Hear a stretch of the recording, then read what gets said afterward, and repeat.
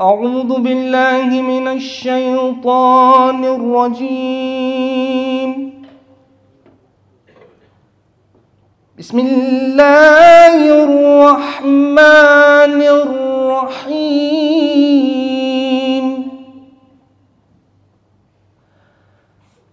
وسيق الذين اتقوا ربهم إلى الجنة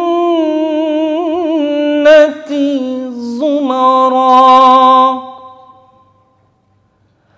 وسيق الذين اتقوا ربهم إلى الجنة زمرا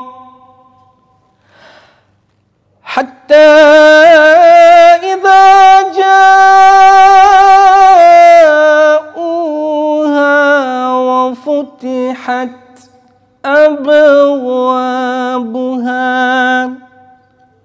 وقال لهم خزنتها سلام عليكم طبتم فادخلوها خالدين.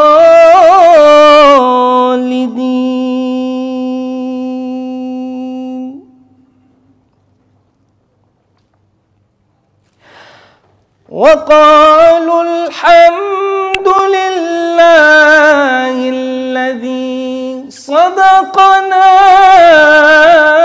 وعده وأورثنا الأرض نتبوأ من الجنة حيث نشاء فنعم أجر العاملين.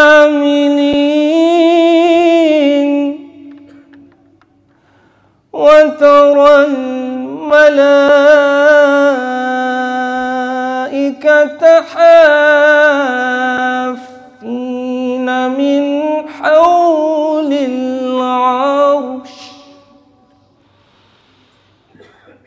وترى الملائكة حافين من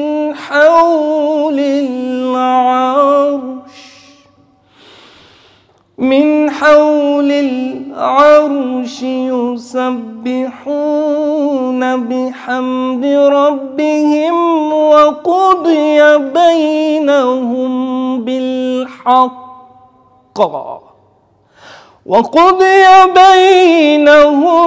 بالحق وقيل الحمد لله رب العالمين.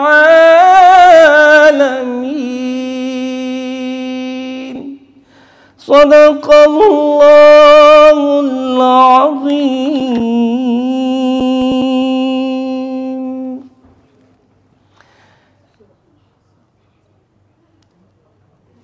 For obvious reasons, I've recited these verses. There's a few times Jannah, heaven, was mentioned in these beautiful verses of the Quran. And then again, we spoiled for choice. Which verses do we choose of this glorious Quran? There's always a verse that's appropriate to our lives. This is the Quran. It stands the test of time, before time and even after time, inshallah. But just by way of brief translation, just to get a glimpse of the English. As you can see, there's a very passionate when we're reciting these verses. So I'm sure you are curious to know what is the meaning of these beautiful verses. Well, in the name of Allah, the most gracious, the most merciful. And those who feared their Lord, they will be gathered in crowds. And they will be gathered in crowds until, behold, they would arrive there at the gates of heaven. And the gates of heaven will be opened, and its keepers of the gates of heaven, they will make an announcement and they will say, "You have done well. Come, enter into these gates, for you have done well." Do you know what those crowds and their response will be to the keepers of heaven? In fact, those keepers will greet those crowds with Assalamu alaikum. Don't you hear that often from the lips of the Muslims? The keepers of heaven will greet you with Assalamu alaikum. Come, you have done well. And the crowds will respond accordingly. Peace be upon you, you have done well. Enter in here and dwell here forever.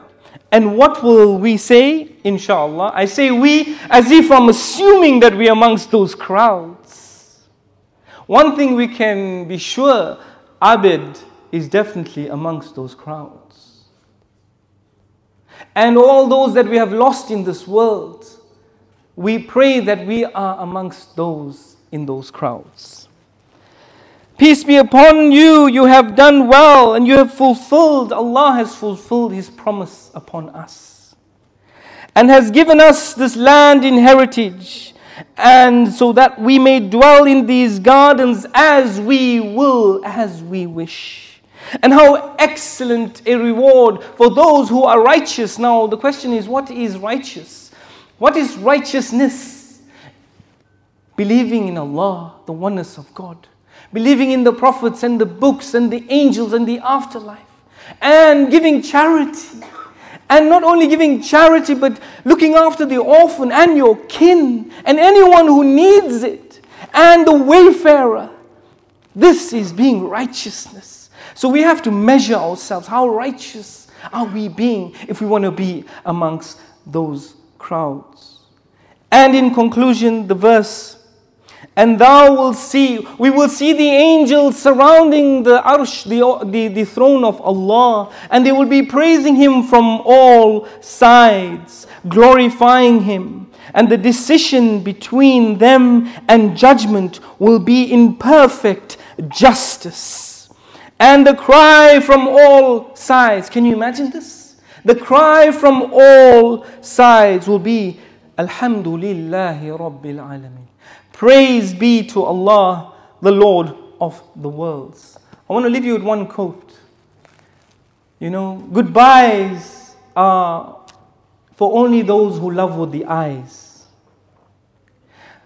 Goodbyes are only for those who love with the eyes.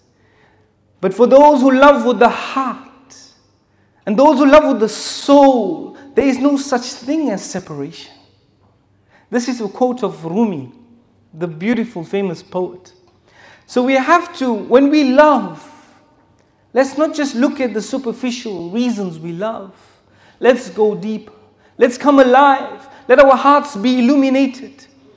And that's how we love. That's how we serve. And that's how we be righteous. So with those few words, I bid you farewell and have an amazing evening, inshallah. Assalamu alaikum wa rahmatullahi wa barakatuh.